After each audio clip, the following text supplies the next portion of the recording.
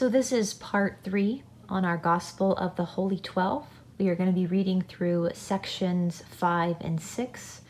That is lections or verses 41 through 60. So starting with section 5, lection 41. Jesus setteth free the caged birds, the blind man who denied that others saw. And Jesus was going to Jericho. There met him a man with a cage full of birds which he had caught, and some doves. And he saw how they were in misery, having lost their liberty, and moreover being tormented with hunger and thirst. He said unto the man, What dost thou with these? And the man answered, I go to make my living by selling these birds which I have taken.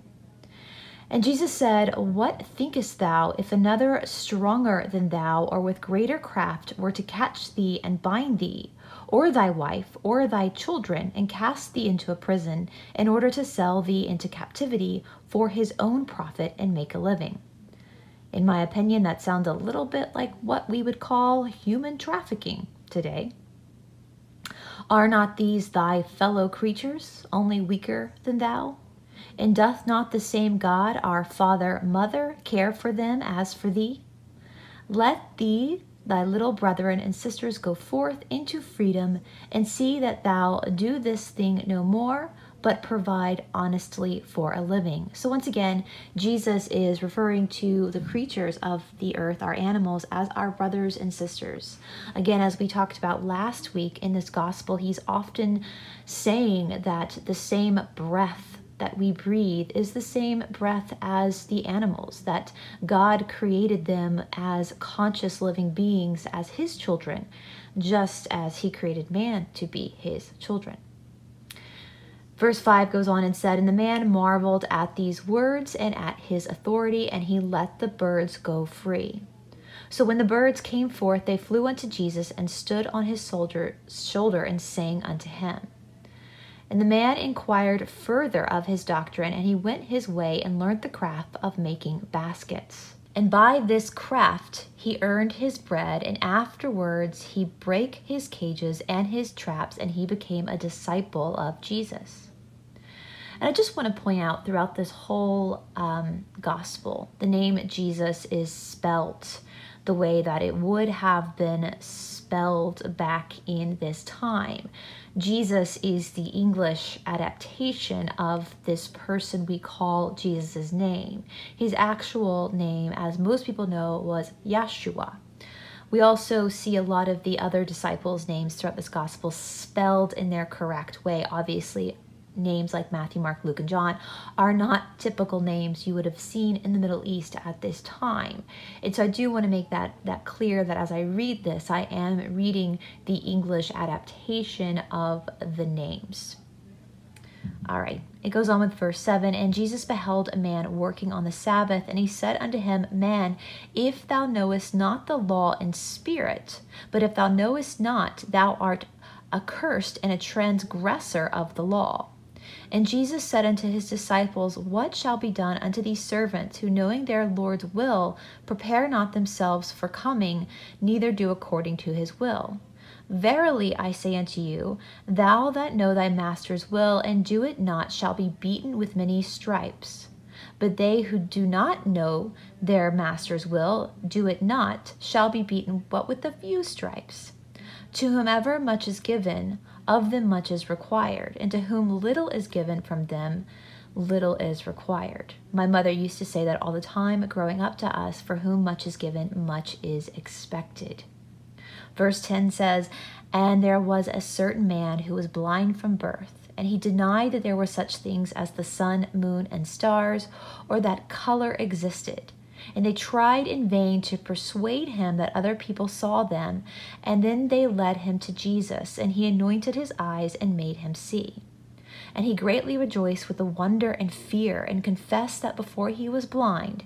And now after this he said, I see, I know everything, I am God. God with a lowercase g. And Jesus said unto him, How canst thou know all? Thou canst not see through the walls of thine house, nor read the thoughts of thy fellow men, nor understand the language of the birds or of beasts. Thou canst not even recall the events of thy former life, conception, or birth.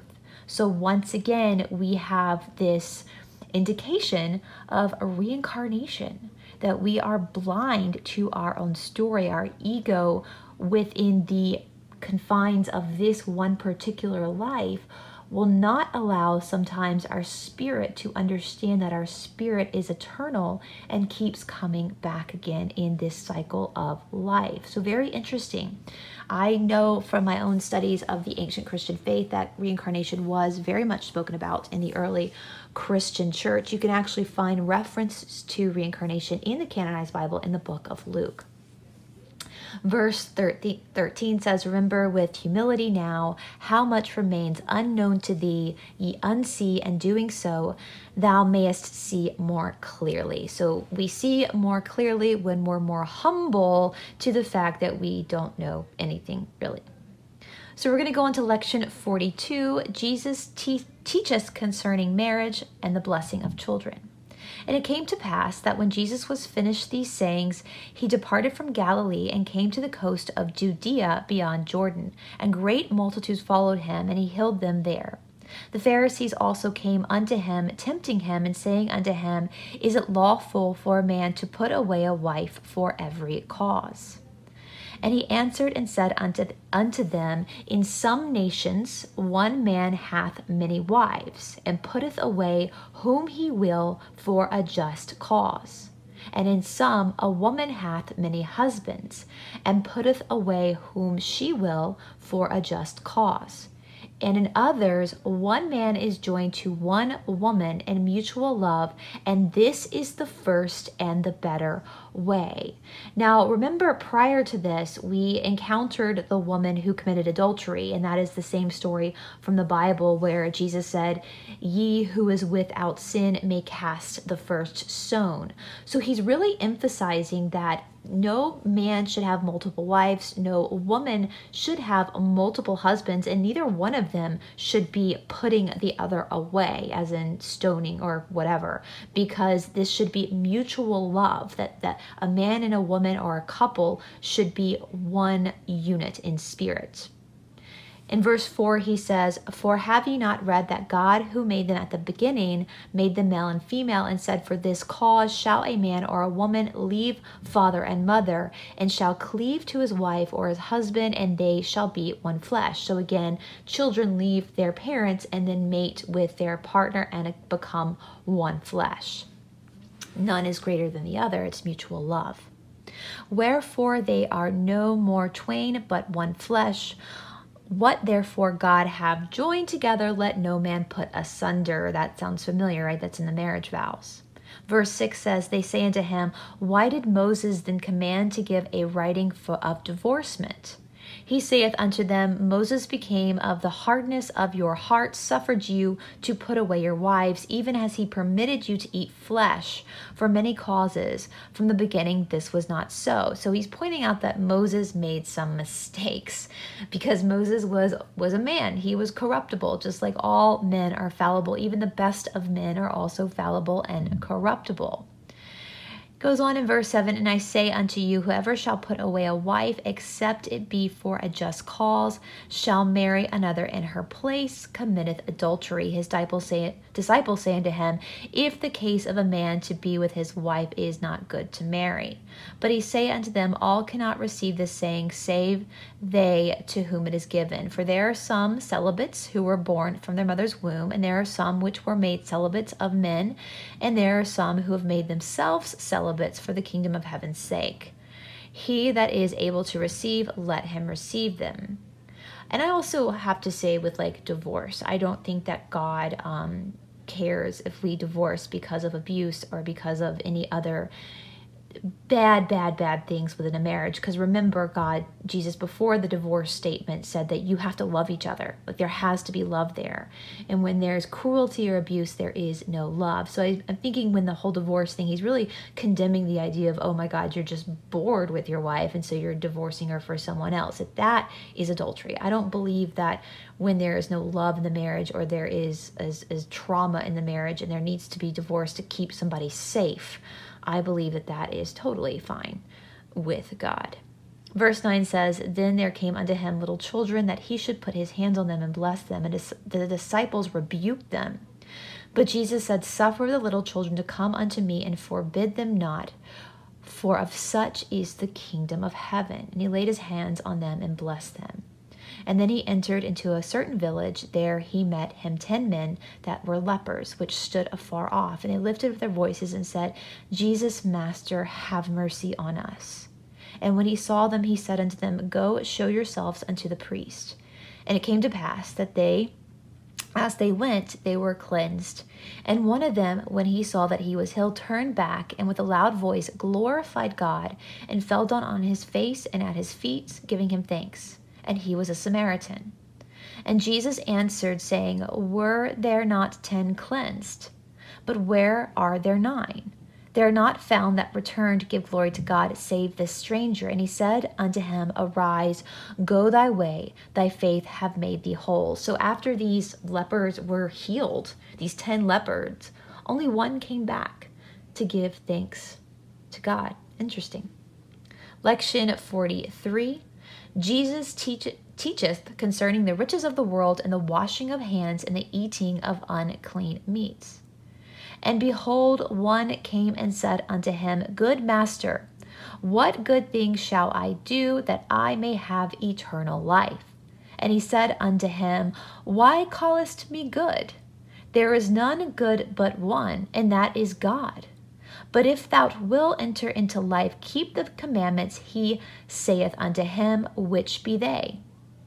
And Jesus said, What teacheth Moses? Thou shalt not kill, thou shalt not commit adultery, thou shalt not steal, and thou shalt not bear false witness, honor thy father, thy mother, and thou shalt love thy neighbor as thyself.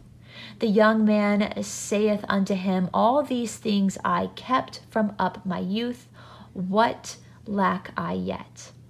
And Jesus said unto him, If thou wilt be perfect, go and sell that thou hast in abundance, and give to those who have not, and thou shalt have treasures in heaven, and come and follow me. But the young man heard that saying, he went away sorrowful, for he had great possessions, ye more than satisfied his needs. Then Jesus said unto his disciple, Verily I say unto you, that the rich man shall hardly enter into the kingdom of heaven. And again I say unto you, it is easier for a camel to go through the gates of a needle's eye than for a rich person to enter into the kingdom of heaven. But his disciples heard that. They were exceedingly amazed, saying, Who then can be saved? But Jesus beheld them and said unto them, For the carnal mind that is impossible, but with the spiritual mind all things are possible. So again, it's not, David and I talked about this, it is not money, it is not being rich that is bad.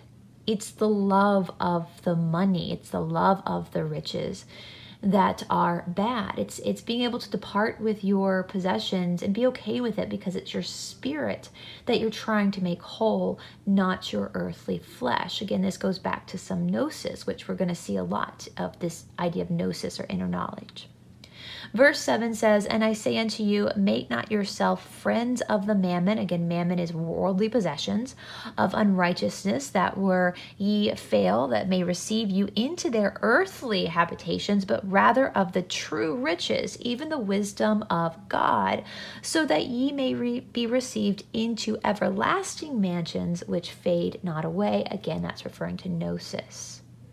And then Peter said unto him, Behold, we have forsaken all and followed thee. And Jesus said unto them, Verily I say unto you, that ye which have followed me in regeneration, when the Son of Man shall sit at the throne of his glory, ye shall also sit upon the 12 thrones, judging the 12 tribes of Israel. But the things of this world is not mine to give you. So God is not of the earthly world. Again, that is the nature world. And it's interesting, he says the regeneration. It's like we talked about that last week, the regeneration of the soul, this idea that the soul keeps living, that we keep living and growing. It's not a do or die situation. It's a growing relationship with God throughout each life.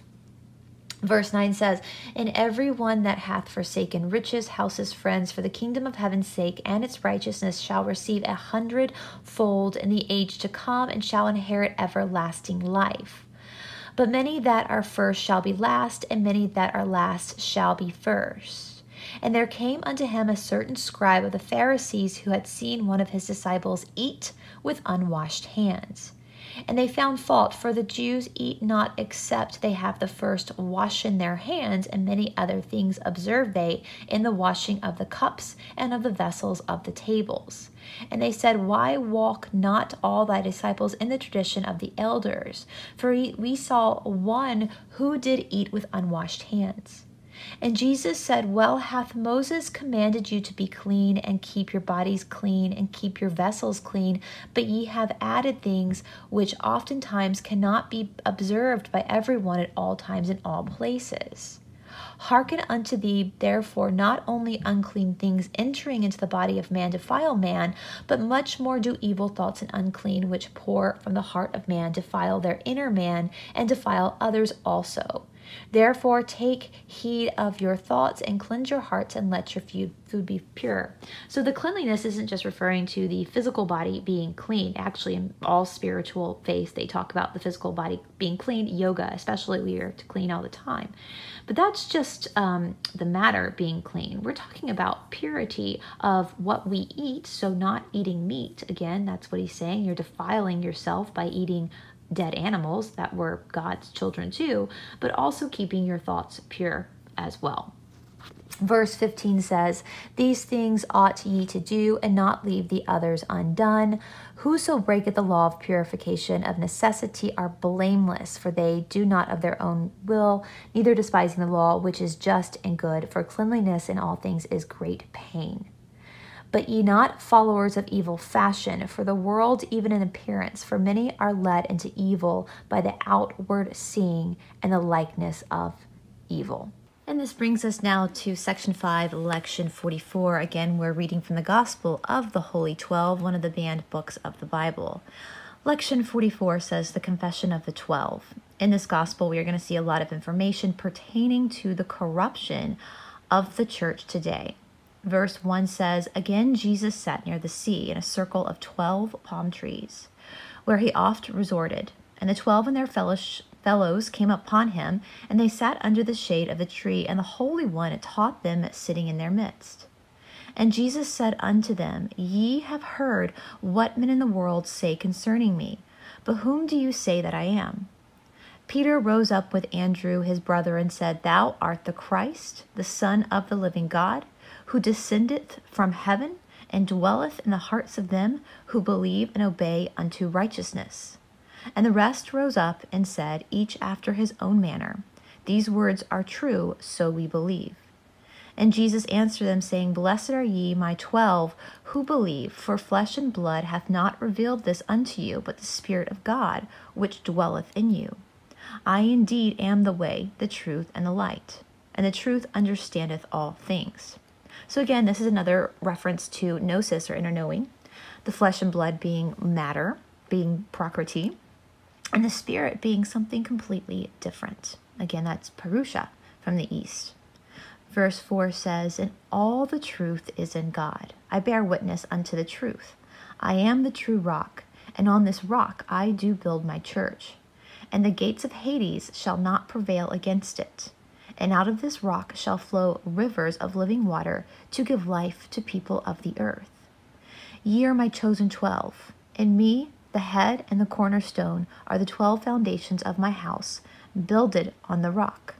And on you and me shall my church be built, and in truth and righteousness shall my church be established.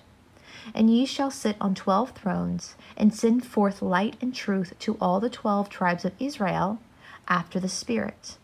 And I will be with you even unto the end of the world."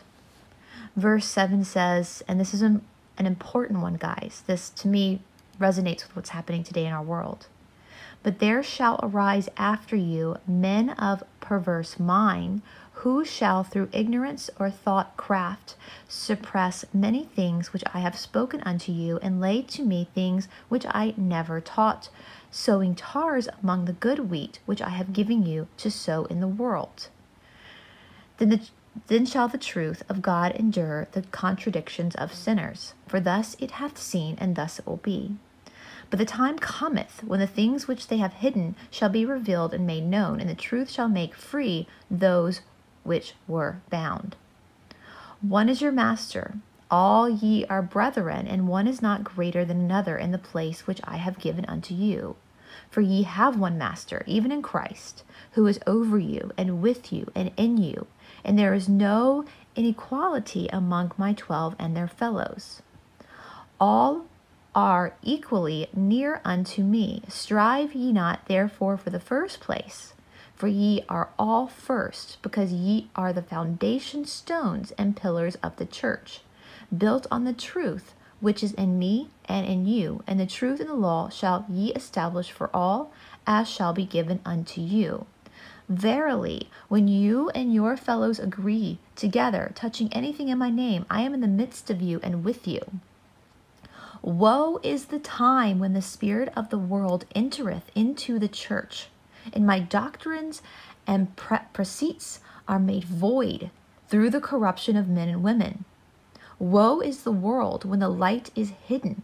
Woe is the world when things shall be. That's the time we're living in. It started with Constantine, and here we are now. We know that the church is corrupt. We know that. We know it.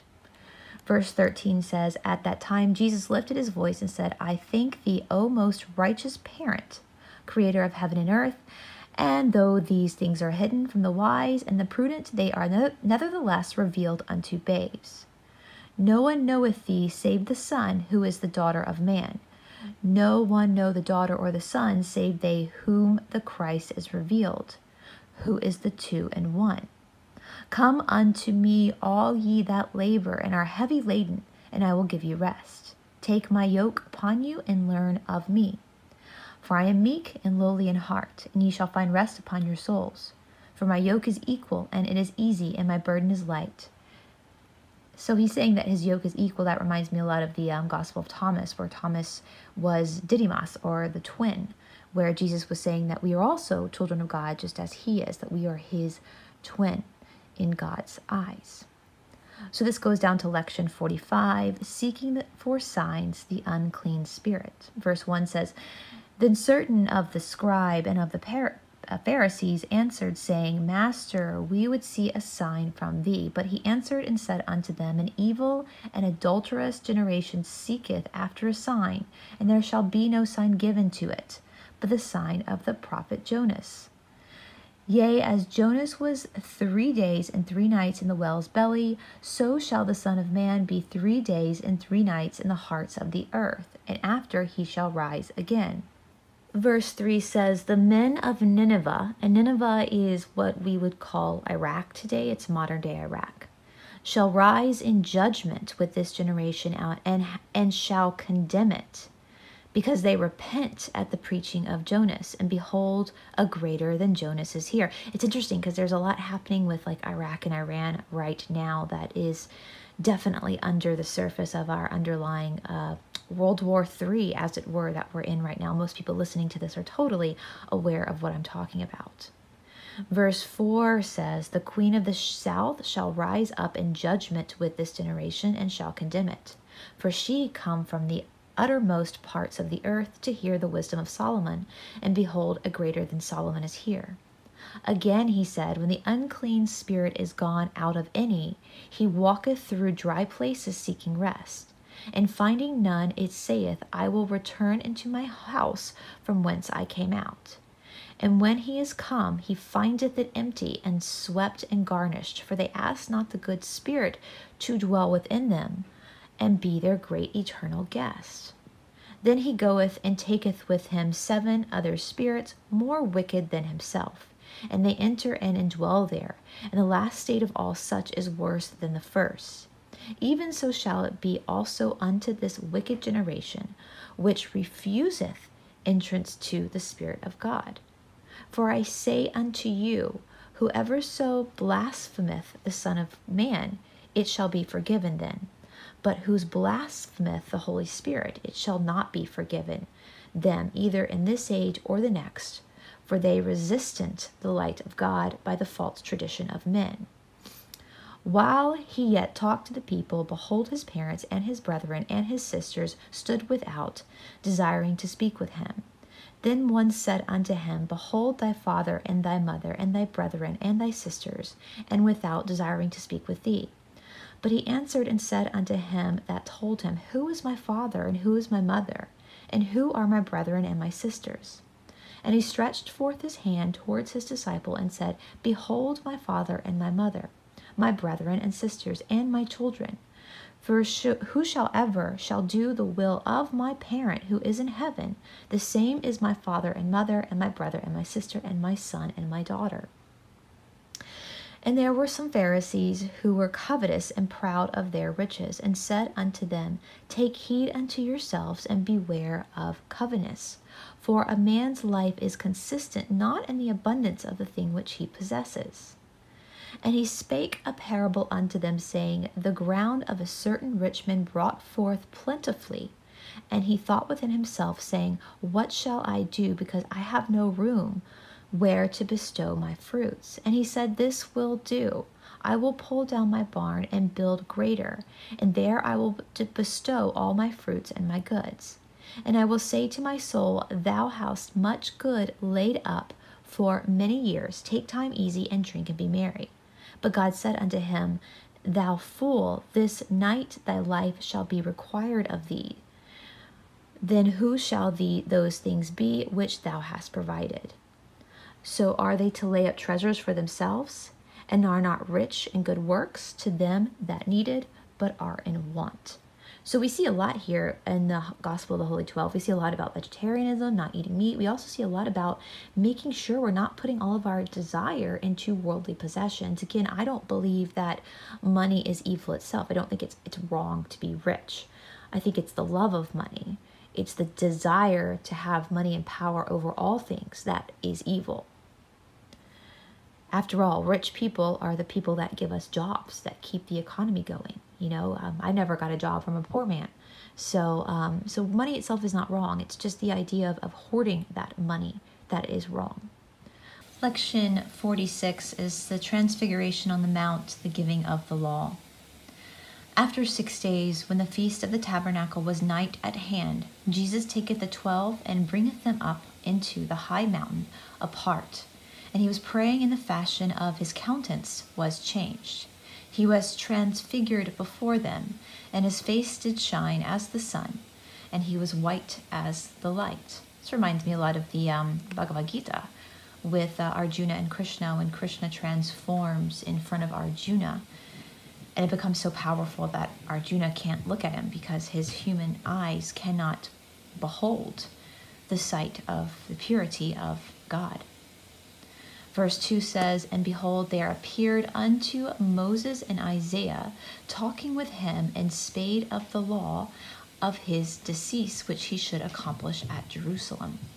So Moses and Isaiah is talking with God, with Jesus, and they're talking about this law where his death would accomplish his life, and that would happen in Jerusalem. Interesting.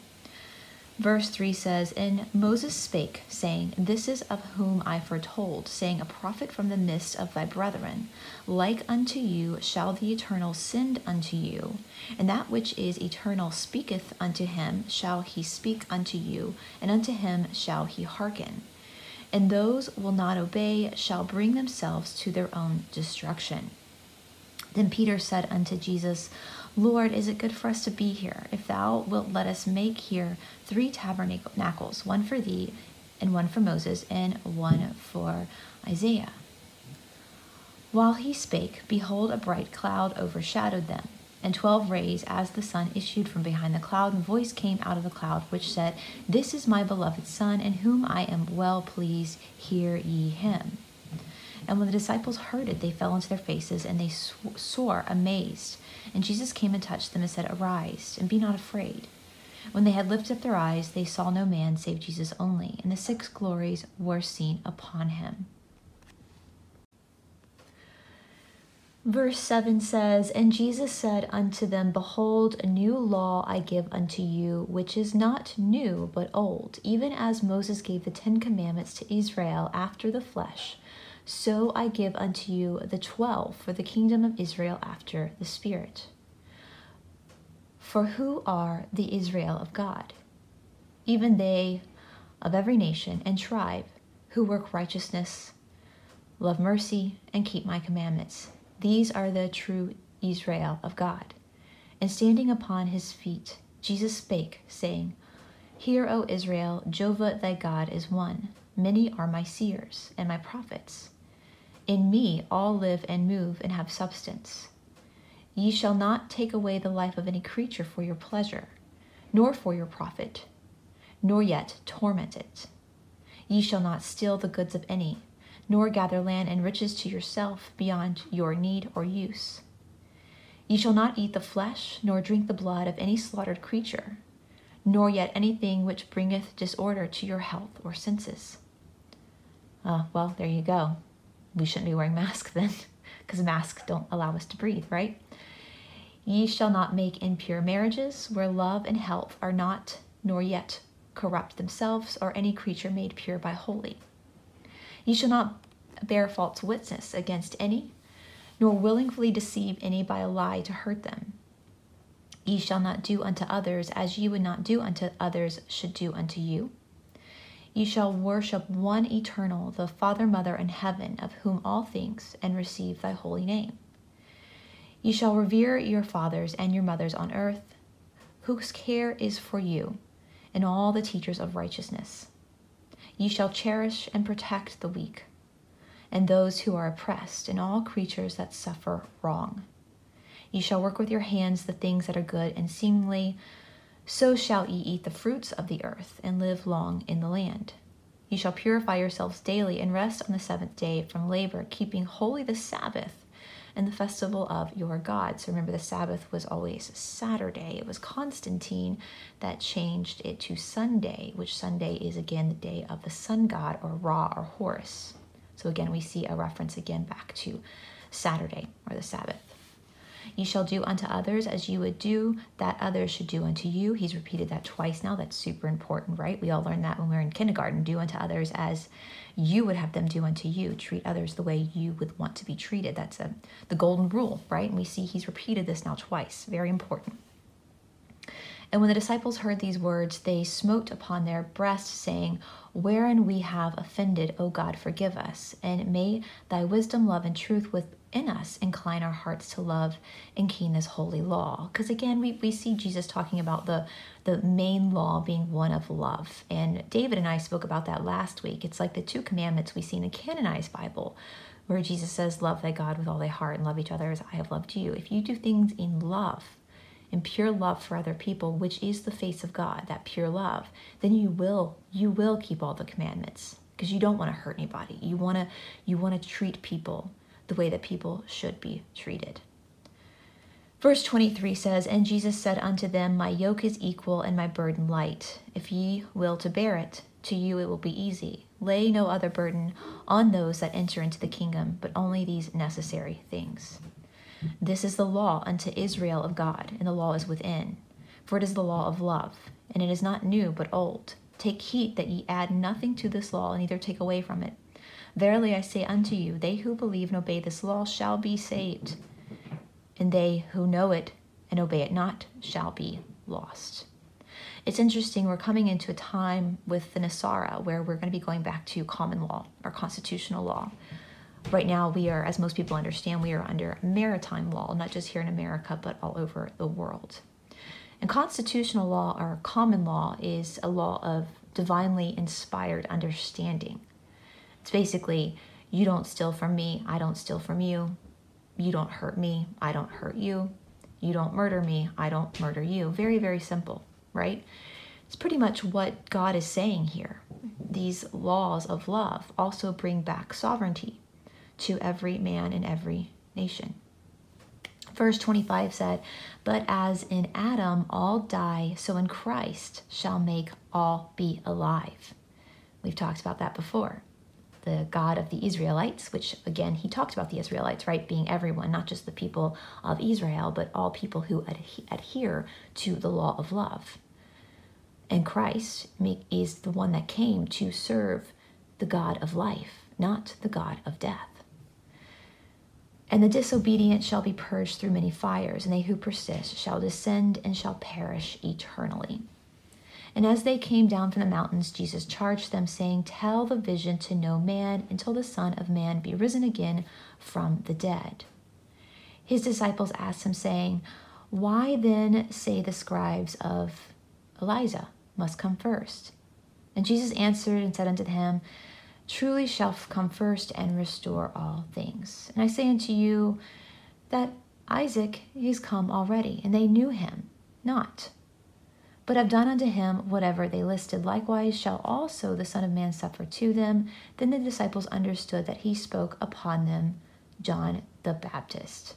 This is referenced in the book of Luke as well. And I actually remember this from Bible studies. In the book of Luke, there is a reference to the same story where Jesus takes his disciples up onto the mountain and is talking to them. And he says that, John the Baptist, he was Elijah. He came back. That's reincarnation. And we've seen that spoken about here in the Gospel of the Holy 12 as well. And of course, as I've said, there are references to reincarnation in the canonized Bible. If you look at them closely and read them for what they are, of course, they don't use the word reincarnation, but the word reincarnation is just the vocabulary word to describe the returning of a spirit, the returning of a soul. And in my opinion, that makes more sense coming from a loving God. It doesn't change the faith in God. It doesn't change the core belief in Jesus. It just means that our lives on earth are longer and possibly more complex than we know they are when we're in a particular life. I hope that makes sense. Lection 47 says, the Spirit giveth light, the rich man and the beggar. And when they came down from the mount, one of his disciples asked him, Master, if a man keep not all these commandments, shall he enter into life? And he said, the law is good, and the letter without the spirits is dead, but the Spirit maketh the letter alive.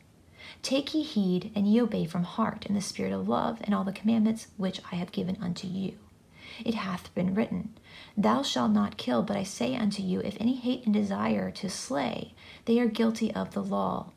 If they cause hurt or torture any innocent creature, they are guilty. But if they kill to put an end to suffering, which cannot be healed, they are not guilty. But if they do it quickly and in love. So again, if you have to kill, if you're being attacked or you see something suffering, he's reiterating, if you have to kill to extend mercy, if you see an animal that's on death's door and it's in pain and you have to put it out of its misery, or if you have to protect yourself, you do it quickly. You do it in mercy. You don't torment anything. It hath been said, Thou shalt not steal, but I say unto you, if any, not content with which they have, desire and seek after which is another's, or if they withhold that which is from the worker, they have stolen in their heart already, and our guilt is greater than that of one who slayeth a loaf in necessity to satisfy his hunger. So again, it's that wanting, that gluttony, that wanting of greed of another's, that jealousy, that's also a sin. That's hard to do, right? It's hard to not be jealous. Verse 5 says, Again ye have been told, Thou shalt not commit adultery. But I say unto you, if a man or a woman join together in marriage with unhealthy bodies and beget unhealthy offspring, they are guilty, even though they have not taken their neighbor's spouse. And if any have not taken a woman who belongeth to another, but desire in their hearts and seek after her, they have committed adultery in spirit. And again I say unto you, if any desire and seek to possess the body of any creature for food or for pleasure or for profit, they defile themselves thereby. Yea, and if a man telleth to his neighbor in such wise as to lead him to evil, even though it may be true in the letter, he is guilty. Walk ye in spirit, and thus shall ye fulfill the law and be meet for the kingdom. Let the law be within your own hearts, rather than on tables of the memorial, which things nevertheless ye ought to do, and not to leave others undone. For the law which I have given unto you is holy, just, and good, and blessed are all they who obey and walk therein. So that reminds me, like in modern times, growing up in the Presbyterian church, I'm sure this is true of all flavors of Christianity, the denominations of Christianity, and probably all religions, if I'm being completely honest.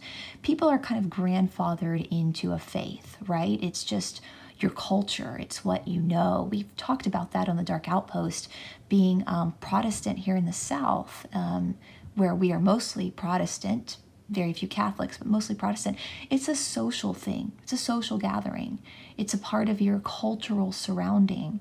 And so Jesus is saying that when you leave the law on the table of the memorial, so like the laws are spoken about in the church, but they're not practiced really during the week. That makes sense to me. You see that a lot. And that's why I feel like the church and probably all religions have become corrupted, because it looks like at the heart of Christianity, as well as a lot of other religions, is this idea of love and being in love and mercy. And human beings sometimes have a hard time doing that. So that's interesting that he's already talking about that 2,000 years ago. I guess that it's true that humans just never change, right? So verse 9 says, God is spirit, and they who worship God must worship in spirit and truth at all times and in all places.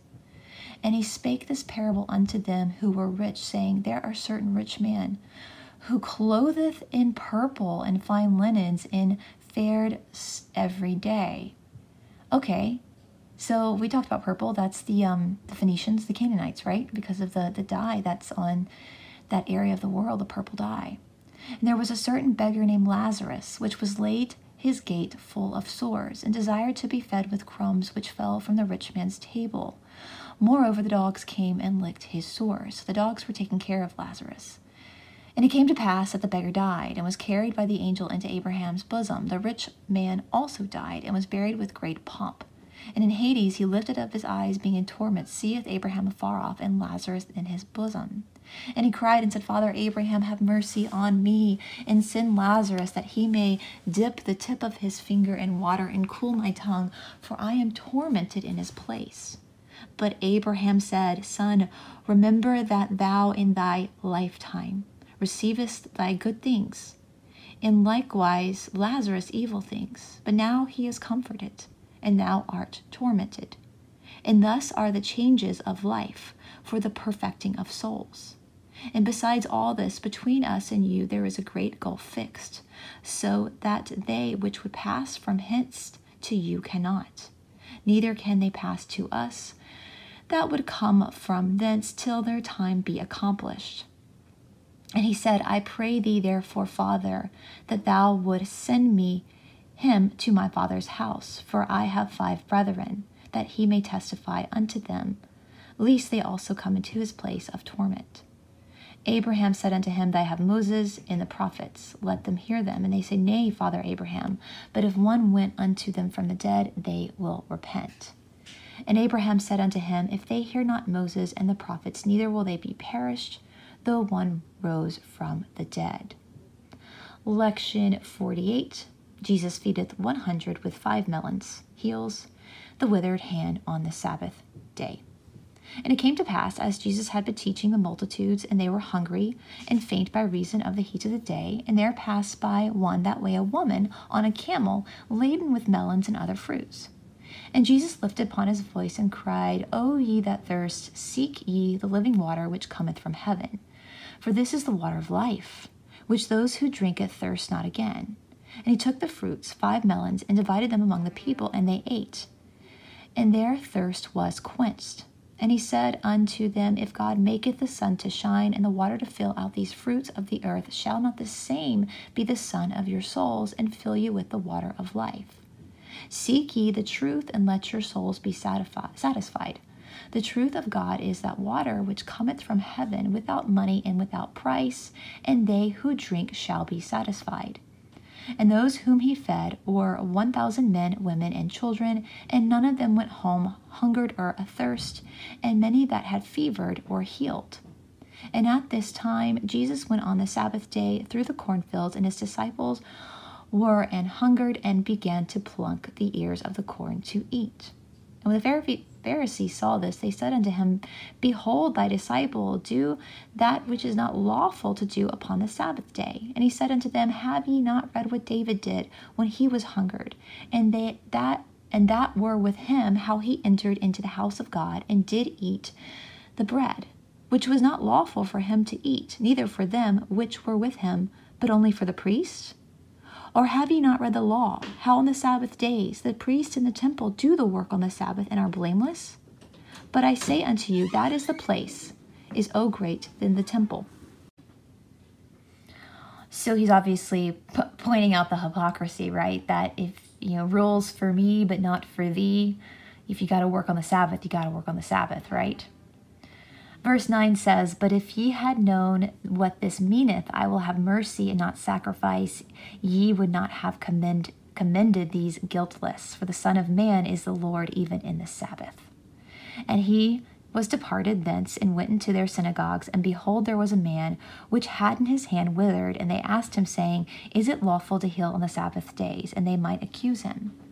And he said unto them, What shall there be among you that shall have but one sheep? And if it fall into the pit of the Sabbath day, will he not lay hold on it and lift it out? And if ye give help to sheep, shall ye not also be a man that needeth? Wherefore it is lawful to do well on the Sabbath day. Then saith he to the man, Stretch forth thine hand. And he stretched it forth, and it was restored to the whole, like as the other. So Jesus is healing again. When the Pharisees went out and held a council against him, how they might destroy him. But when Jesus knew it, he withdrew himself from thence, and a great multitude followed him. And he healed their sick and infirm, and charged them that they should not make it known. So it was fulfilled, which was spoken by Isaiah the prophet, saying, Behold my servant, whom I have chosen, my beloved, in whom my soul is well pleased. I will put my spirit upon him, and he shall sow judgment to the Gentiles. He shall not strive, nor cry, neither shall any man hear his voice in the streets. A bruised reed shall he not break, and smoking flax shall he not quench, till he sent forth judgment unto victory. And his name shall be the Gentiles shall trust. That's me, I'm a Gentile.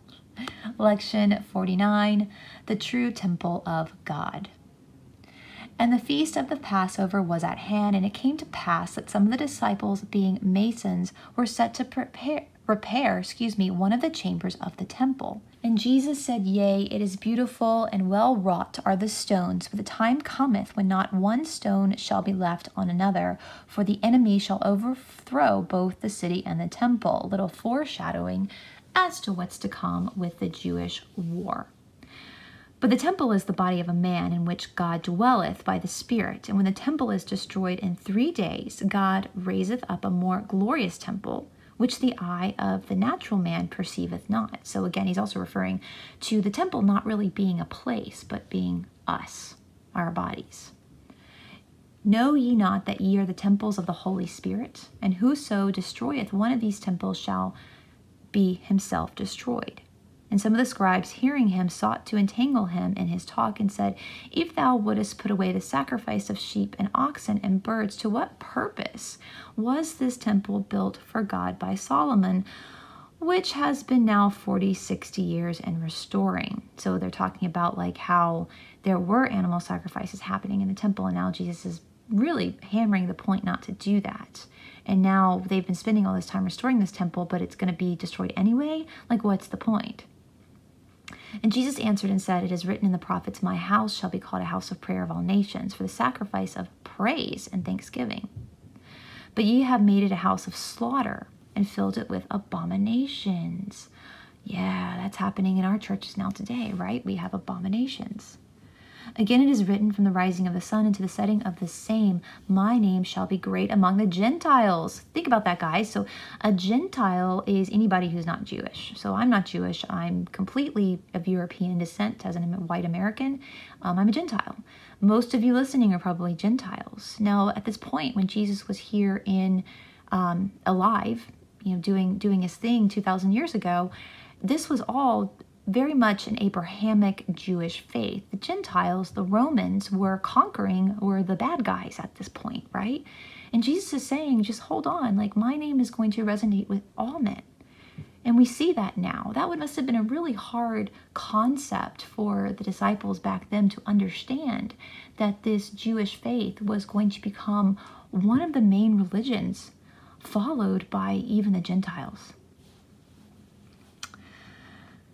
It goes on to say, but ye have made a desolation with your offerings of blood, and used the sweet incense only to cover the ill savor thereof. I come not to destroy the law, but to fulfill it. So again, he's talking about how these animalistic and human sacrifices are just not okay, that he was the sacrifice. Leave innocent blood alone. Know ye not what is written? Obedience is better than sacrifice, and to hearken them the fat of rams. I, the Lord, am weary of your burnt offerings and your vain oblations. Your hands are full of blood. And is it not written, what is the true sacrifice? Wash you and make you clean, and put away the evils from before mine eyes. Cease to do evil, learn to do well. Do justice for the fatherless and the widow, and all that are oppressed. So doing, ye shall fulfill the law.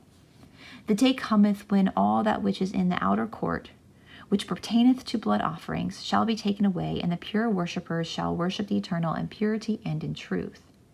And they said, who art thou that seeketh to do away with the sacrifice, and despiseth the seed of Abraham? From the Greeks and the Egyptians hast thou learned this blasphemy? And Jesus said, before Abraham was I am. And they refused to listen, and some said, he is inspired by a demon, and others said, he is mad. And they went their way and told these things to the priests and the elders. And they were wrath, saying, he hath spoken blasphemy. We come now to lection 50, Christ the light of the world. Verse 1 says, then spoke Jesus again, saying, I am the light of the world. He that followeth me shall not walk in darkness, but shall have light of life. The Pharisees therefore said unto him, thou bearest record of thyself, thy record is not true. So the Pharisees are questioning Jesus. Jesus answered and said unto them, though I bear record for myself, yet my record is true, for I know whence I come, and whither I go, but ye cannot tell whence I come, and whither I go. Ye judge after the flesh. I judge no man, and yet if I judge, my judgment is true, for I am not alone. I came from the Father and Mother who sent me. It is also written in your law that the testimony of two men is true. I am one that bear witness of myself. John bore witness of me, and he is a prophet. And the Spirit of truth that sent me beareth witness of me. They say unto him, where is thy father and mother? Jesus answered, ye neither know me nor my parent. If you had known me, ye would have known my father and my mother also. And one said, show us father, show us mother, and we will believe thee. And he answered, saying, if thou hast seen my brother and felt his love, thou hast seen the Father. If thou hast seen my sister and felt her love, thou hast seen the mother. So the law of love is God. That's a line from Victor Hugo's Les Miserables. To love another person is to see the face of God. Far and near, the all-holy knoweth their own. Ye and each of you, the fatherhood and the motherhood may be seen. For the Father and the Mother are one in God. These words spoke Jesus in the treasury, and he taught them in the temple. And no man laid hands on him, for his hour was not yet come. Then says Jesus again unto them, I go my way, and ye shall seek me, and shall die in your sins. Whither I go, ye cannot come. Then said the Jews, will he kill himself, because he said, whither I go, ye cannot come? And he said unto them, ye are from beneath, I am from above. Ye are of this world, and I am not of this world. I said therefore unto you, that ye shall die for your sins. For if ye believe that I am not God, ye shall die in your sins. So basically he's saying, like, if you don't believe that I'm here to die for you and pay your price, then you're going to have to pay your own price. Then said they unto him, who art thou? And Jesus said unto them, even the same that I am unto you from the beginning. And the same here is spelled with a capital S. So again, I believe that's referring back to Didymus, or the Gospel of Thomas, where he says we are the same. We are the same as Jesus. We are children of God. Jesus just came to remind us of that. And they said, I have said many things to say which shall judge you, but the Holy One that sent me is true, and I speak to the world those things which I have heard from above. And Jesus said unto them, When ye have lifted up the Son of Man, then shall ye know that I am sent from God, and I do nothing of myself, but as the all holy hath taught me, I speak these things. Who sent me is with me. The all holy have left me alone, for I do always those things with pleasure, pleasing the eternal. And as he spoke these words, many believed on him, for they said, He is the prophet sent from God. Him let us hear. And that concludes section 5. So now we are moving on to section 6. This starts off with lection 51, the truth maketh free. Then Jesus said to those Jews which believed him, If ye continue in my word, then are ye my disciples indeed, and ye shall know the truth, and the truth shall make you free. They answered him, We are Abraham's seed, and were never in bondage to any man. How sayest thou, ye shall be free? And Jesus answered them, Verily, verily, I say unto you, whosoever committeth sin is the servant of sin. And the servant not in the house forever, but the son and even the daughter abideth ever. If the Son therefore shall make you free, ye shall be free indeed. I know that ye are Abraham's seed after the flesh, but ye seek to kill me, because my word hath no place in you. I speak that which I have seen with my parents, and ye do that which you have seen with your parents. They answered and said unto him, Abraham is our father. Jesus said unto them, If you were Abraham's children, ye would do the work of Abraham. But now ye seek to kill me. A man hath told you the truth, which I have heard of God. This did not Abraham. Ye do the deeds of your father.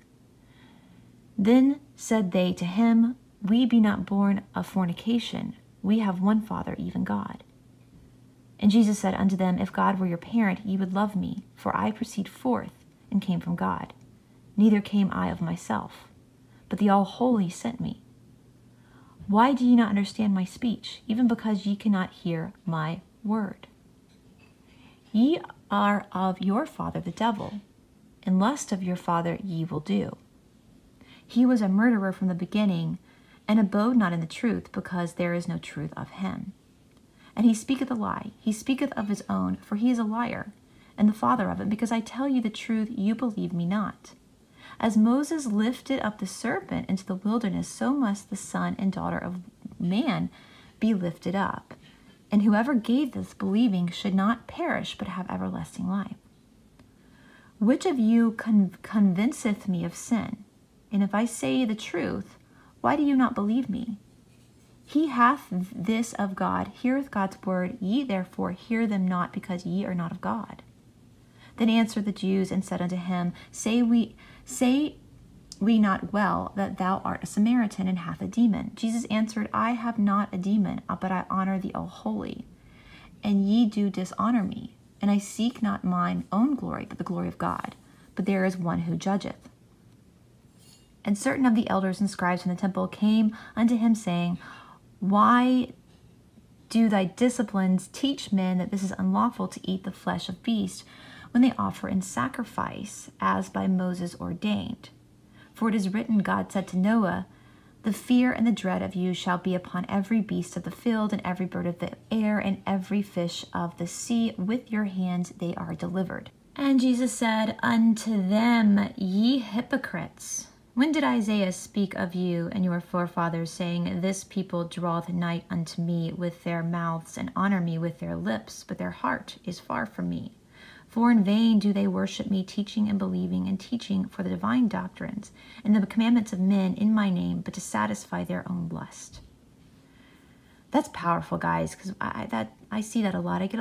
I personally get a lot of people who claim to be Christian that will email me and tell me I'm going to hell because my faith is different from theirs, or my faith looks a little bit more open than theirs. And that's a sin.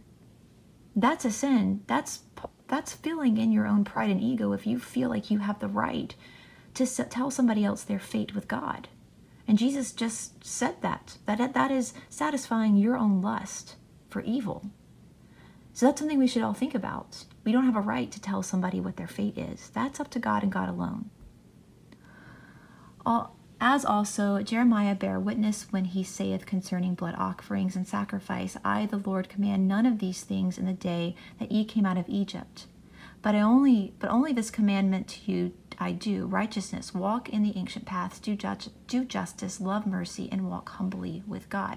So obviously, a lot of the animal sacrifices were picked up from the Jewish people's time in Egypt, right? There's a lot of references to what they learned in Egypt. Verse 16 says, but ye did not hearken to me, who in the beginnings gave you all manner of seed and fruits of the tree, and seed having been for the food and the healing of the man and the beast. And they said, thou speakest against the law. And he said against Moses, indeed I do not speak, nor against the law, but against them who corrupted his law, which he permitted for the hardness of your hearts. But behold, a greater than Moses is here. And they were wrath, and took up stones to cast at him, and Jesus passed through their midst, and was hidden from their violence. Lection 52 says, he declareth his pre-existence. Another time Jesus said, verily, verily, I say unto you, if a man kept my saying, he shall never see death. Then said the Jews unto him, now we know thou hast a demon. Abraham is dead, and the prophets, and thou sayest, if a man keep my saying, he shall never taste death. Art thou greater than our father Abraham, which is dead, and the prophets are dead? Whom makest thou thyself? Jesus answered, if I honor myself, my honor is nothing. It is my Father that honoreth me, of whom he say that he is your God. Yet ye have not known him, for I know him. And if I should say I know him not, I shall be a liar like unto you. But I know the all-holy, and am known of the eternal. Your father Abraham rejoiced to see my day, and he saw it and was glad. Then said the Jews unto him, thou art not yet 45 years old, and hast thou seen Abraham? Jesus said unto them, verily, I say unto you, before Abraham was, I am. And he said unto them, the all-holy hath sent you many prophets, but ye rose against them all, and were contrary to your lust, reviling some and slaying others. And they took up stones to cast at him, but Jesus was hidden, and went out of the temple through the midst of them, and so again passed unseen by them. Again, when his disciples were with him in a place apart, one of them asked him concerning the kingdom, and said unto him, as it is above, so it is below. As it is within, so it is without. As on the right hand, so on the left hand. As it is before, so it is behind. As with the great, so with the small. As with the male, so with the female. When these things shall be seen, then ye shall see the kingdom of God. For in me there is neither male nor female, but both are one in all perfect. The woman is not without the man, nor the man without the woman. Wisdom is not without love, nor is love without wisdom. The head is not without the heart, nor is the heart without the head, in the Christ who atoneth all things. For God hath made all things by number, by weight, and by measure, corresponding with one the other. These things are for them that understand to believe. If they understand not, they are not for them. For to believe is to understand, and to believe not is to not understand. Lection 53, Jesus healeth the blind on the Sabbath. And at another time Jesus passed by, he saw a man which was blind from his birth. And the disciples asked him, saying, Master, who did sin, this man or his parents, that he was born blind? Jesus answered, to what purpose is it, whether this man sinned or his parents? So what purpose is it? It's spelled purpose. This Old English sometimes is very complicated to decipher. But he's basically saying, what's the purpose of the sin for his parents to make him blind, so that the works of God are made manifest in him? I must work the works of my parent who sent me, while it is in this day. The night cometh when no man can work. As long as I am in the world, I am the light of the world. Talking about like stuff your parents do to cause something in you, that's another form of karma, the ancestral karma. Just FYI, we have the three karmas, our own karma, our own work we have to do, the work of our ancestors, and the collective work of ourselves. Verse 3 says, when he had thus spoken, he spat on the ground and mingled clay with the spittle and anointed his eyes of the blind man with the clay and said unto him, go wash in the pool. And he went his way therefore and washed and came seeing. We saw this again in the Acts of Philip, where Philip did basically the same thing that Jesus had taught him, to heal somebody's eye with spit. The neighbors therefore, and they which before had seen him that he was blind, and said, is not this he that sat and begged? And someone said, this is he. Others said, he is like him. But he said, I am he. Therefore said they unto him, how were thine eyes open? And he answered, a man that is called Jesus made clay, and anointed my eyes, and said unto me, go to the pool and wash. And I went and washed, and I received sight. Then say they unto him, where is he? He said, I know not where he is that made me whole. Then came to him certain who deny that there is such a resurrection. And they asked him, saying, Master, Moses wrote upon us, if any man's brother die having a wife and leaving children, that his brother shall take his wife and raise up her seed to his brother. Now there were 6 brethren, and the first took a wife, and he died childless. And the 7 took her to wife, and he died childless. And the 3rd, even unto the 6th, and they all died, leaving no children. Last of all, the woman also died. Now the resurrection, whose of them is she? For the 6 had her to wife. And Jesus answered, saying, whether a woman with 6 husbands or a man with 6 wives, the case is the same. For the children of this would marry, and are given in marriage. But they which being worthy obtain to the resurrection from the dead, neither marry, nor are given the marriage, neither can they die any more, for they are equal to the angels, and are the children of God, being the children of the resurrection. Now that the dead are raised, even Moses showed at the bush, when he called the Lord, the God Abraham, Isaac, and Jacob, for he is not the God of dead, but of the living, for all live unto him. Lection 54 says, the examination of him who is born blind. When they brought to the Pharisees him that foretold was blind, and it was the Sabbath day when Jesus made the clay and opened his eyes. So Jesus healed him on the Sabbath, which again we've already discussed in this gospel, that basically Jesus was like, you got to do what you got to do. If you have the love of God in your heart, it doesn't matter if you're working on the Sabbath or not. Then again the Pharisees also asked him how he raised his sight. He said unto them, he put clay upon mine eyes, and I washed, and I do see. Therefore said some of the Pharisees, this man is not of God, because he keepeth not the Sabbath holy. Others said, how can a man that is a sinner do such miracles? And there was division among them. That's confusing, right? Like, he's not following the law, but yet he's performing miracles. Like, what's going on? They say unto the blind man again, what sayest thou of him, that he hath opened thine eyes? And he said, he is a prophet. But the Jews did not believe concerning him that he had been blind and received his sight, until they called the parents of him and received his sight. And they asked them, saying, is this your son, who ye say was born blind? How then doth he see now? His parents answered them and said, we know that he is our son, and that he was born blind. But what means he now seeth, we know not, nor who hath opened his eyes. He is of age, ask him, he shall speak for himself. These words spoke his parents because they feared the Jews. For the Jews had agreed that if any man did confess that he was the Christ, he shall be put out of the synagogue. Therefore said his parents, he is one of age, ask him. So they're scared of these church leaders, or these temple leaders, the rabbis, the Pharisees. Then again called they the man that was blind, and said unto him, give God the praise. We know that this man is a sinner. He answered and said, whether he be a sinner or not, I know not. One thing I know, that where I was blind, now I see. Then said they again to him, what did he to thee? How opened he thine eyes? And he answered, I have told you already, and ye did not hear. Wherefore would ye hear it again? Will you also be his disciples? Then they reviled him and said, thou art his disciple, but we are Moses' disciple. We know that God spake unto Moses, as for his fellow, we know not from whence he comes. And the man answered and said unto them, why, herein is a marvelous thing, that ye know not from whence he is, and yet he hath opened mine eyes. Now you know that God heareth not sinners. But if any man be a worshipper of God and doth his will, he will heareth. Since the world began, was it not heard that many men opened the eyes of one that was born blind? If this man were not of God, he could do nothing.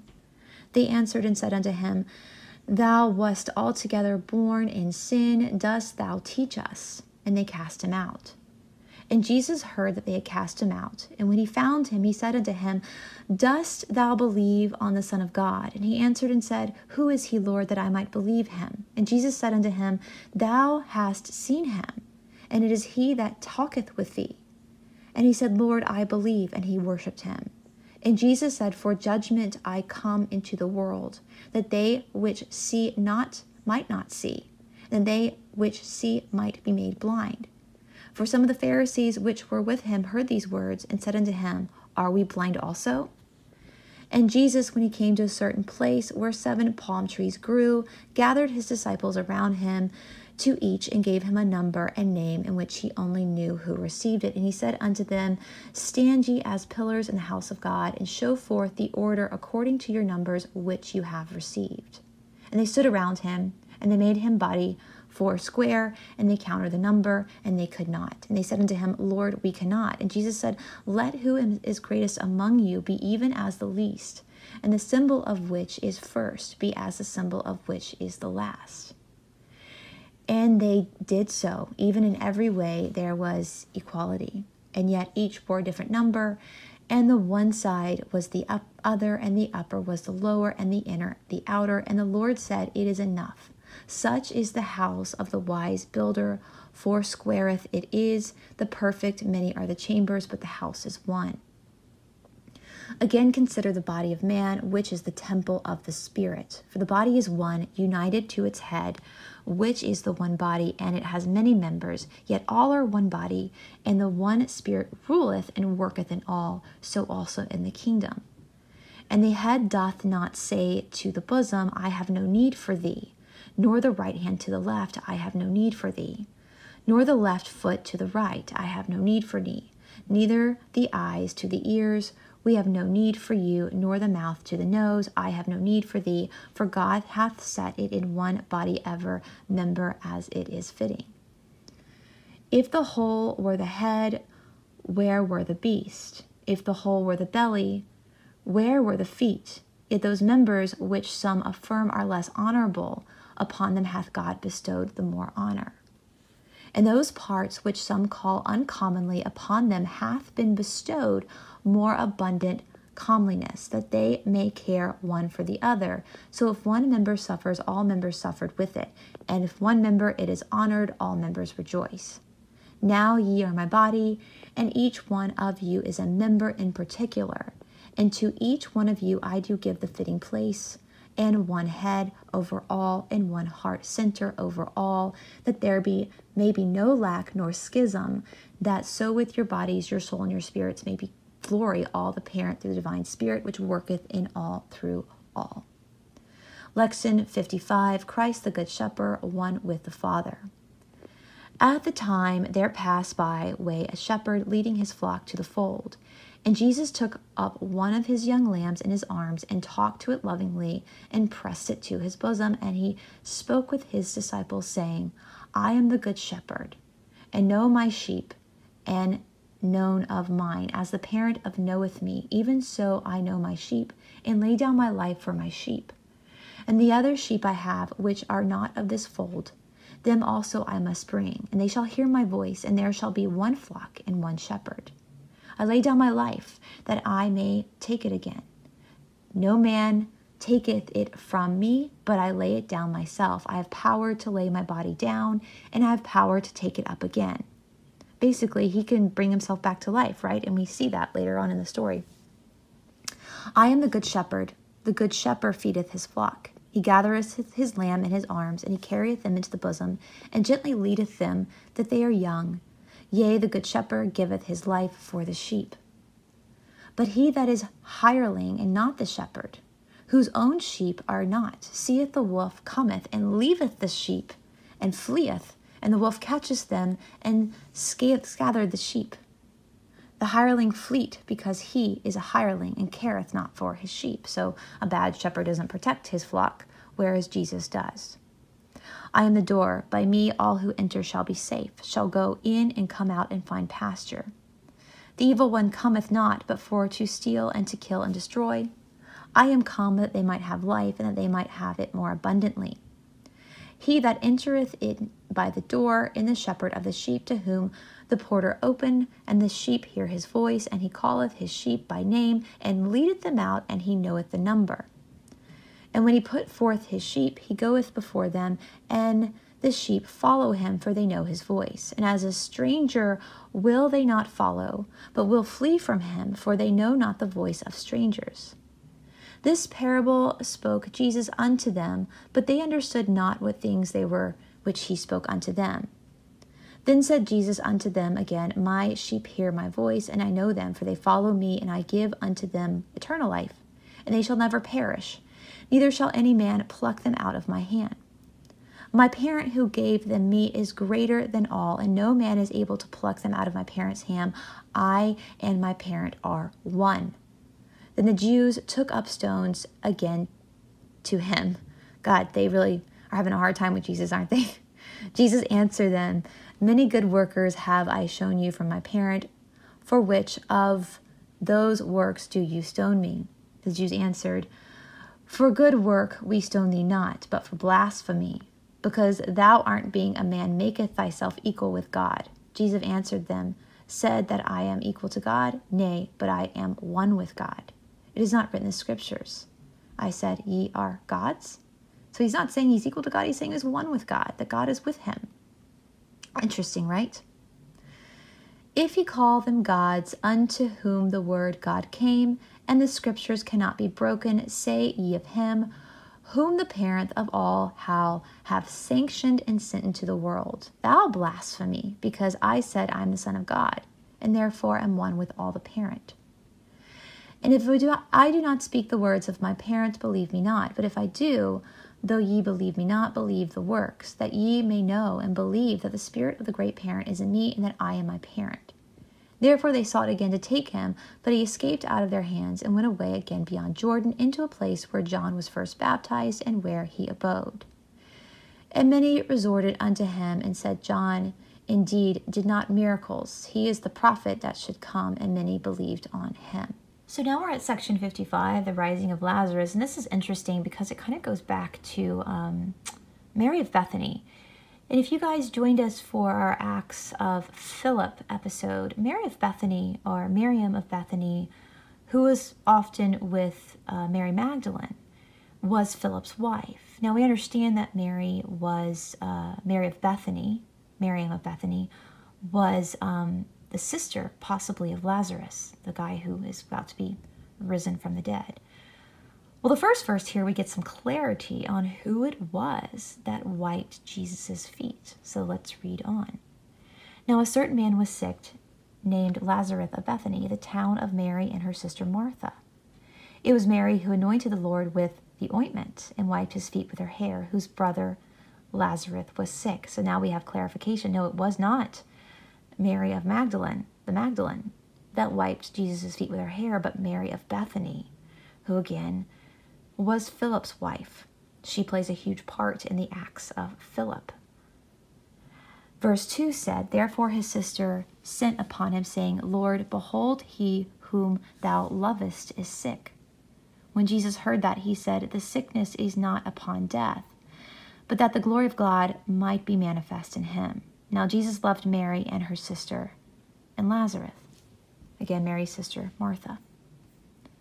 When he heard that he was sick, he abode 2 days, till in the same place where he was. Then after that he saith to his disciples, Let us go into Judea again.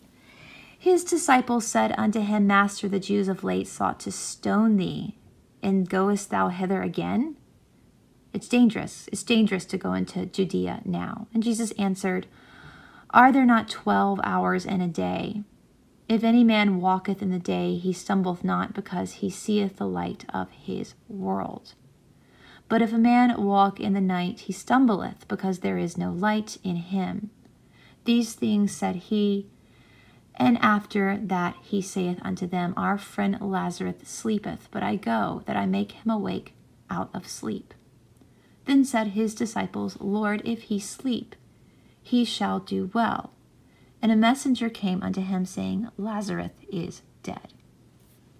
Now when Jesus came, he found that he had laid in the grave 4 days already. Bethany was nigh unto Jerusalem, about 15 furlongs off. So, different times, right? And many of the Jews came to Martha and Mary to comfort them concerning their brother. Then Martha, as soon as she heard that Jesus was coming, went and met him, and Mary sat still in the house. Then said Martha unto Jesus, Lord, if thou hadst been here, my brother has not died. But I know that even now, whatsoever thou wilt ask of God, he will give thee. And Jesus said unto her, Thy brother sleepeth, and he shall rise again. Martha said unto him, I know that he shall rise again at the resurrection at the last day. And Jesus said unto her, I am the resurrection and life. He that believeth in me, though he were dead, yet shall he live. I am the way, the truth, and the light. Whoever liveth and believeth in me shall never die. She said unto him, Yea, Lord, I believe thou art the Christ, the Son of God, which should cometh into the world. And when he had said, she went her way and called Mary her sister, secretly saying, The Master is come and calleth for thee. As soon as she heard that, she arose quickly and came unto him. Now Jesus was not yet come into town, but was in the place where Martha met him. The Jews then which were with her in the house, and comforted her when they saw Mary, that she arose up hastily, and went out following her, saying, She goeth unto the grave to weep there.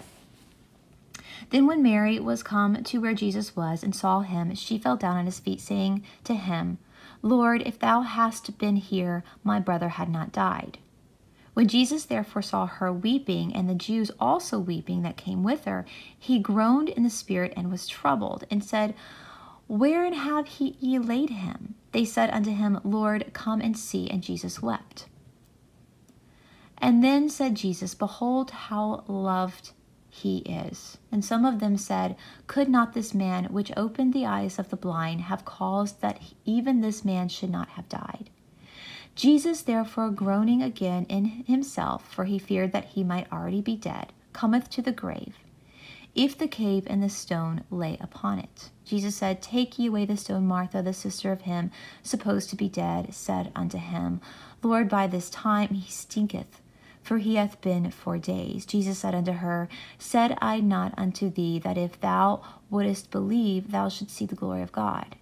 Then they took away the stone from the place where Lazarus was laid. And Jesus lifted up his eyes, and chanting, invoked the great name, and said, My parent, I thank thee that thou hast heard me. For I know that thou hast heard me. But because of my people which stand by, I call upon thee, that they may believe thou hast sent me. And when he had thus spoken, he cried with a loud voice, and Lazarus came forth. And he that was dead came forth, bound hand and foot with glove cloths, and his face was bound with a napkin, kind of like a mummy, right? And Jesus said unto him, Loose him, let him go. When the threads of the life is cut, indeed it cometh not again. But when it is whole, there is hope. There were many of the Jews which came to Mary, and had seen these things which Jesus did, and believed him. So just more miracles proving that he was who he said he was. Lection 57, concerning little children, the forgiveness of those who trespass, parable of the fishes. At the same time came the disciple unto Jesus, saying, Who is the greatest in the kingdom of heaven? And Jesus called a little child unto him, and set him in the midst of them, and said, Verily I say unto you, except ye be converted, and become innocent and teachable as a little child, ye shall not enter the kingdom of heaven. Whoever there shall humble himself as the little child, the same is the greatness of the kingdom of heaven. And whoever shall receive one such little child in my name receiveth me. Woe unto the world because of offenses!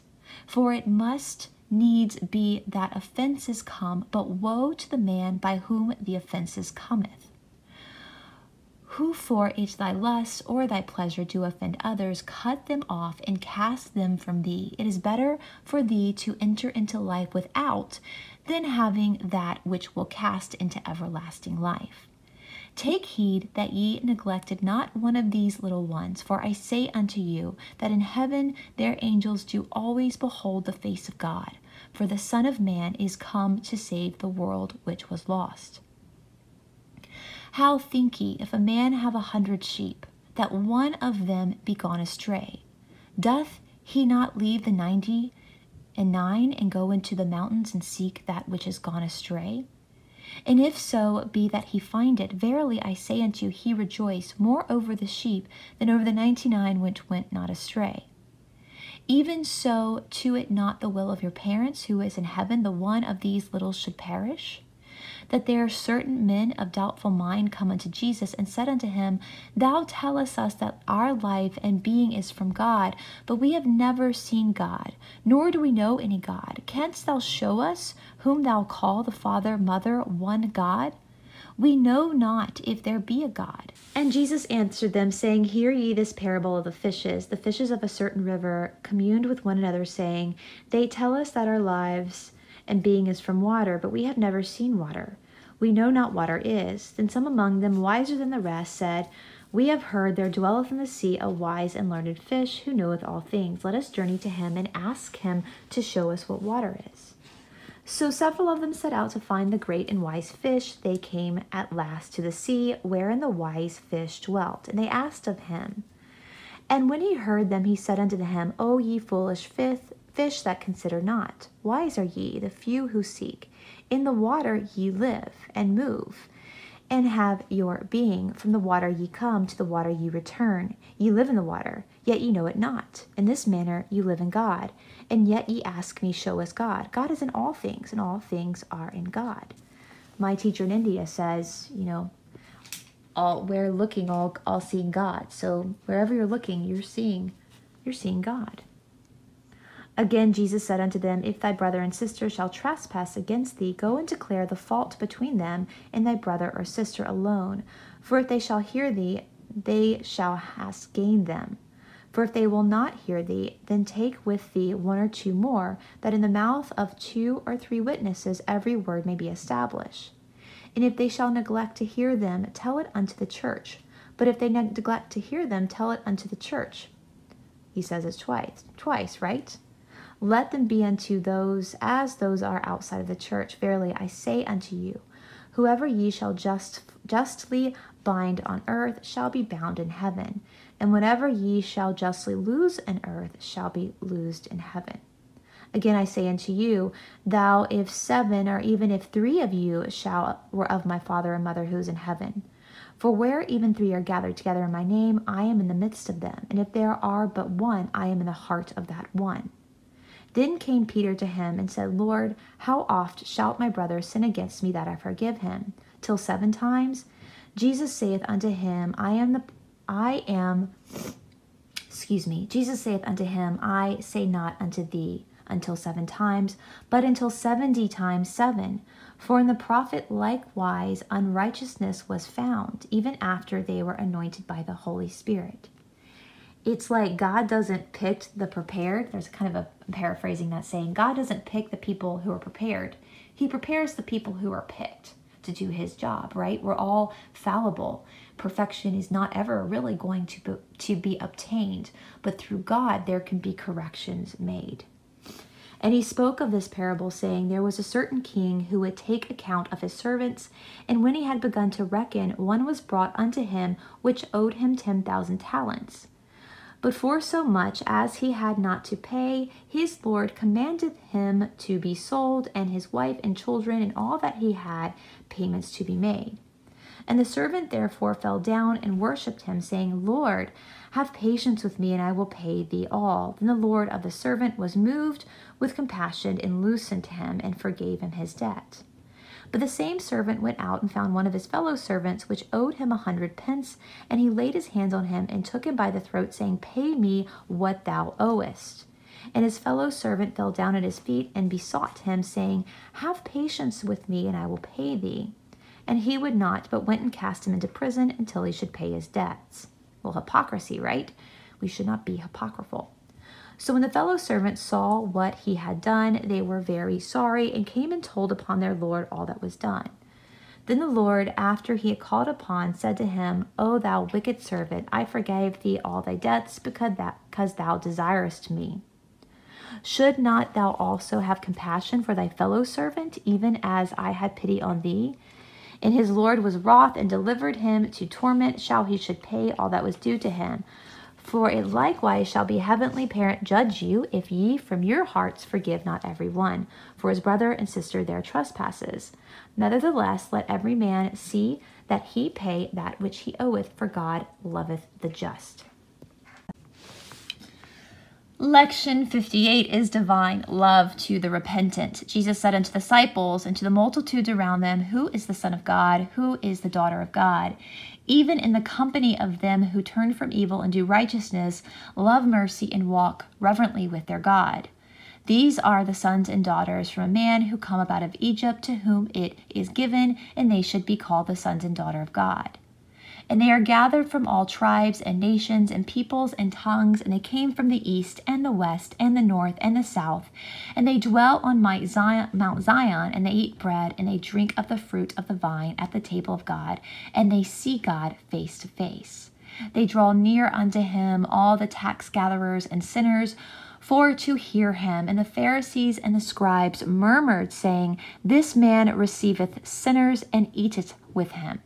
And he spake this parable unto them, saying, What man of you, having 100 sheep, if he loses one, doth not leave the 99 in the wilderness to go after that one which is lost until he find it? So again, he's reminding them of that very famous parable that we also see in the canonized Bible. And when he hath found it, he laid it on his shoulders, rejoicing. And when he cameth home, he calleth together his friends and neighbors, saying unto them, Rejoice with me, for I have found my sheep which was lost. I say unto you that likewise joy shall be in heaven over one sinner that repenteth, more than over 99 just persons which need no repentance. Either that what woman having 10 pieces of silver, if she loses one piece, doth not light a candle and seek it diligently till she find it. And when she hath found it, she calleth her friends and her neighbors together, saying, Rejoice with me, for I have found the piece of silver which I had lost. Likewise I say unto you, there is joy in the presence of angels of God over one sinner that repenteth. And he also spoke this parable. A certain man had 2 sons, and the younger of them said to his parents, Give me the portion of goods that falleth to me. And they divided upon him their living. And not many days after, the youngest son gathered all together and took his journey into a fair country, there wasted his substance with righteous living. This is, again, the parable of the son that comes back from the Bible. And when he had spent all, there arose a mighty famine in the land, and he began to want. And he went and joined himself to a citizen of the country, and he sent him into the fields to feed the swine. And he would fain have filled his body with the husk that the swine did eat, and no man gave unto him. And when he came to himself, he said, How many hired servants of my father's have bread enough to eat and to spare, and I perish with hunger? I will arise and go to my father and mother, and I will say unto thee, my father and mother, I have sinned against heaven and before you, and I am no more worthy to be called your son. Make me as one of your hired servants. And he rose and came to his parents, but he was a great way off. Excuse me. His mother and his father saw him and had compassion, and ran and fell on his neck and kissed him. And the son said unto him, My father and my mother, I have sinned against heaven and in your sight, and I am no more worthy to be called your son. But the father said to his servant, Bring forth the best robe, and put it on him, and put a ring on his hand, and shoes on his feet, and bring hither the best ripe fruits, and the bread, and the oil, and the wine, and let us eat and be merry. For this my son was dead, and is alive again. He was lost, and is found. And they began to be merry. Now this elder son was in the field, and he came and drew nigh to the house, and heard the music and the dancing. And he called one of the servants, and asked what of these things meant. And he said unto him, Thy brother who was lost is come back, and thy father and thy mother have prepared the bread and the oil and the wine and the best ripe fruits, because they received him safe and sound. And he was angry and would not go in. Therefore he came his father out and entreated him.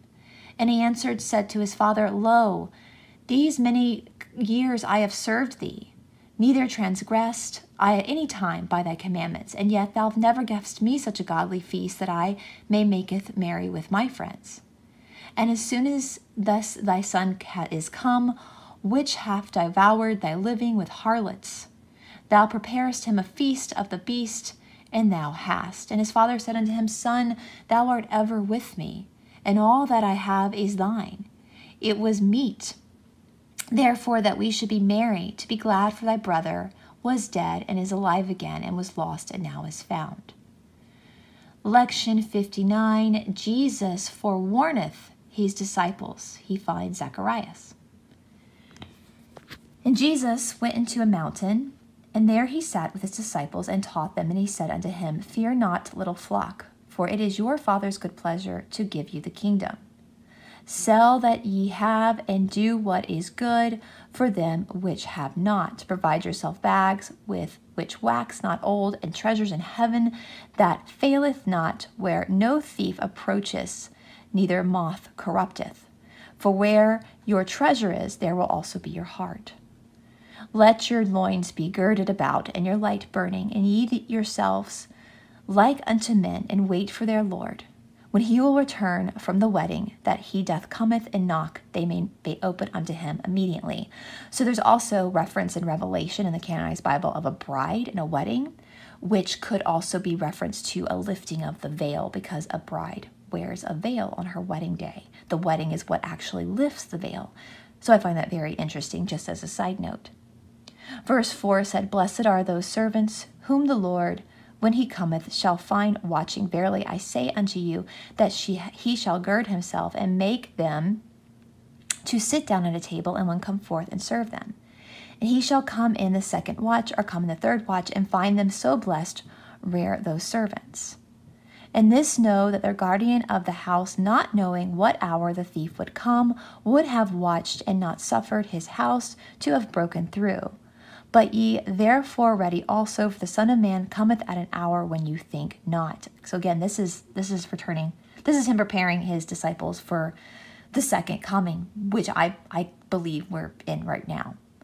Then Peter said unto him, Lord, speakest thou this parable unto us, or even to all? And Lord said, Whom then is the faithful and the wise steward, whom this Lord shall make ruler over his household, to give them who've served their portion in due season?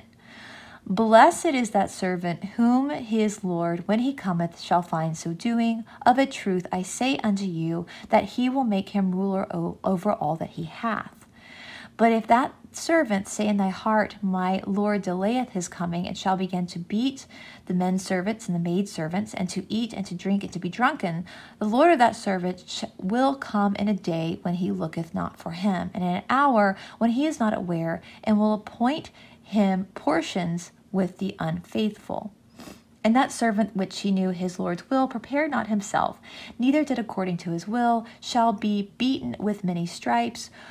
But he that knew not, and did commit things worthy of stripes, shall be beaten with few stripes. For unto whoever much is given, of him shall they be required the less. For they who know the Godhead, and found in the way of light the mysteries of light, and have fallen into sin, shall be punished with greater punishments than they who have not known the way of the life. Such shall return when their cycle is complete to them, and will be given space to consider and amend their lives, learning the mysteries to enter the kingdom of heaven. So that, again, to me, is reincarnation. What he's saying, they're going to come back to understand the kingdoms of heaven until they finally get it, right? So we're not doomed. We're not all doomed. We get time to understand this mystery. And Jesus entered, passing through Jericho, and behold, there was a man named Zacharias, which was the chief among the collectors of the tribe, and he was rich. And he sought to see Jesus, who he was, and could not for the press, because he was little of stature. And he ran before and climbed up into the sycamore tree to see him, for he was to pass that way. And when Jesus came to the place, he looked up and saw him, and said unto him, Zachariah, make haste and come down, for today I must abide at thy house. And he made haste and came down and received him. And when he saw it, they all murmured, saying that he was gone to be a guest with a man that is a sinner. And Zacharias stood and said unto the Lord, Behold, Lord, the half of my goods I give to the poor, and if I have taken away from any man by false accusation, I restore him fourfold. And Jesus said unto him, This day is salvation come to thine house, for so much as thou art just a man, thou art the son of Abraham, for the Son of Man is come to seek and save that which ye deem to be lost. Lection 60, Jesus rebuketh hypocrisy. Then Jesus spoke to the multitudes and to his disciples, saying, The scribes and the Pharisees sit in Moses' seat. All therefore whatsoever they bid you observe, that observe and do, but do not ye after their works, for they say and do not do.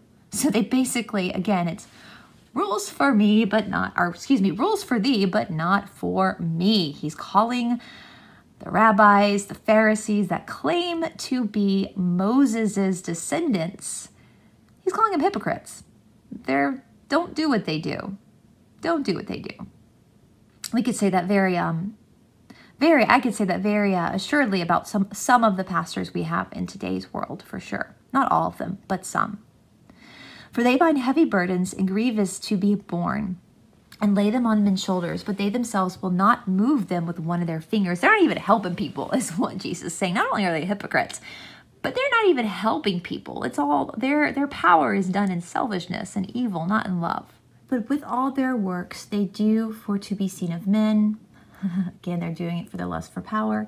And enlarge the borders of their garments, and love the uppermost rooms at the feast, and the chiefs sit in the synagogues, and greetings in the market, to be called of men, Rabbi, Rabbi. So basically, they're just rabbis in name for power and ego, is what God is saying, not because, or Jesus is saying, not because they actually want to help people. But desirous not ye to be called Rabbi, for one is your Rabbi, even in Christ, and all ye are brethren. And call not any one Father on earth, for earth are fathers in the flesh only, but in heaven there is one, who is your Father and your mother, who hath the Spirit of truth, whom the world cannot receive. So again, this goes back to the policies of the church, the political church or temple. You know, we have these preachers, we have these priests, and they're supposed to be authorities in the Christian faith, and in this time Jesus is speaking in the Jewish faith, but he's saying that's not true. There are no authorities in this faith because we are all equal in God's eyes. Neither desire ye to be called masters, for one is your master, even Christ, but they are all greatest among you shall be your servants, and whoever shall be exalted themselves shall be abased, and that they are humbled in themselves shall be exalted. Woe unto you, scribes and Pharisees, hypocrites! For ye shut up the kingdom of heaven against men, for ye neither go in yourselves, neither suffer ye them that are entering to go in. Woe unto you, scribes and Pharisees, hypocrites! For ye devour widows' houses, and for pretense make long prayer. Therefore ye shall receive the greater damnation.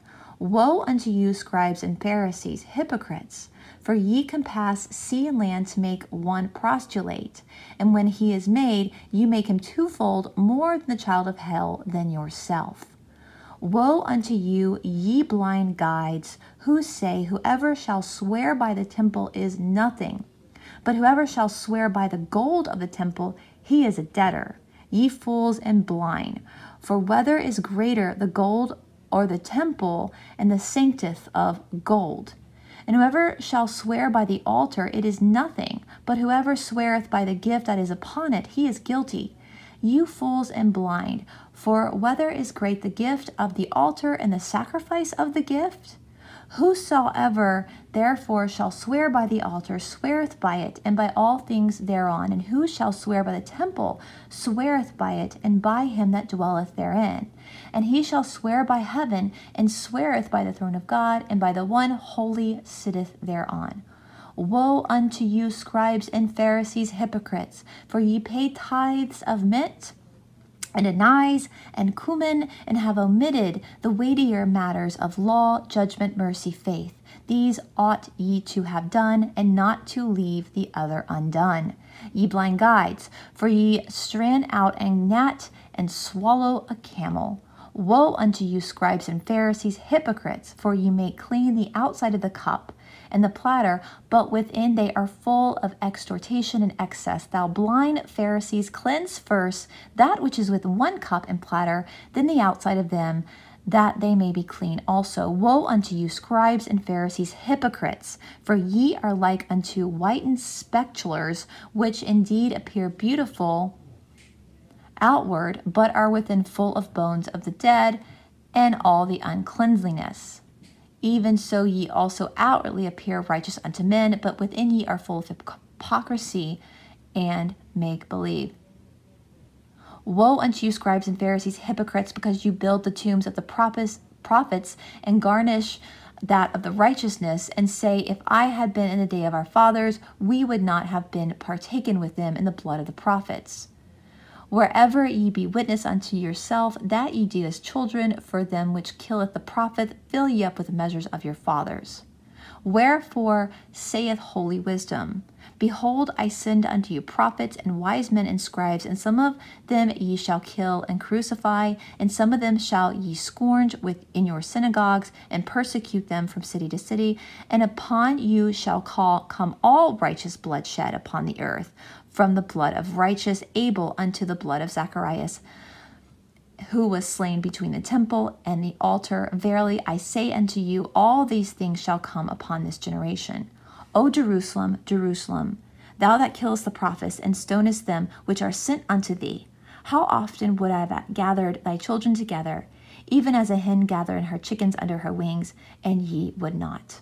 Behold, now your house is left unto you desolate. For I say unto you, ye shall not see me henceforth, till you say, Holy, holy, holy, blessed are they who come in the name of the just one. So Jesus, basically, we're going to leave it today at the end of section 6. Next week we'll do 7 and 8 will be our sections we cover. But Jesus basically just went off on the rabbis and the Pharisees and the priest of the Jerusalem faith that the temples are corrupt. And they're hypocrites. They're not following the will of God, but they're following the will of their own greed and lust, which is the will of man. And that's definitely a mirror of what's happening today in our own religious churches, synagogues, temples, etc. So again, next week we'll pick back up. Next Wednesday we'll pick back up with section 7 and 8.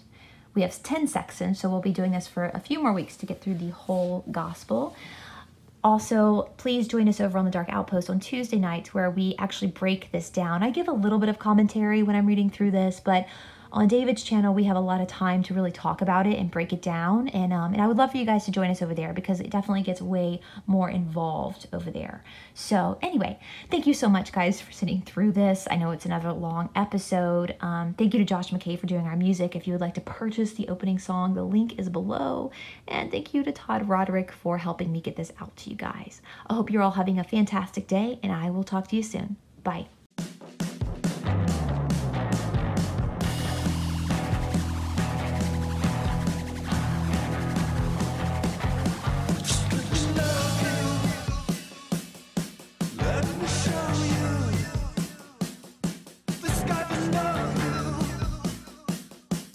Close to heaven.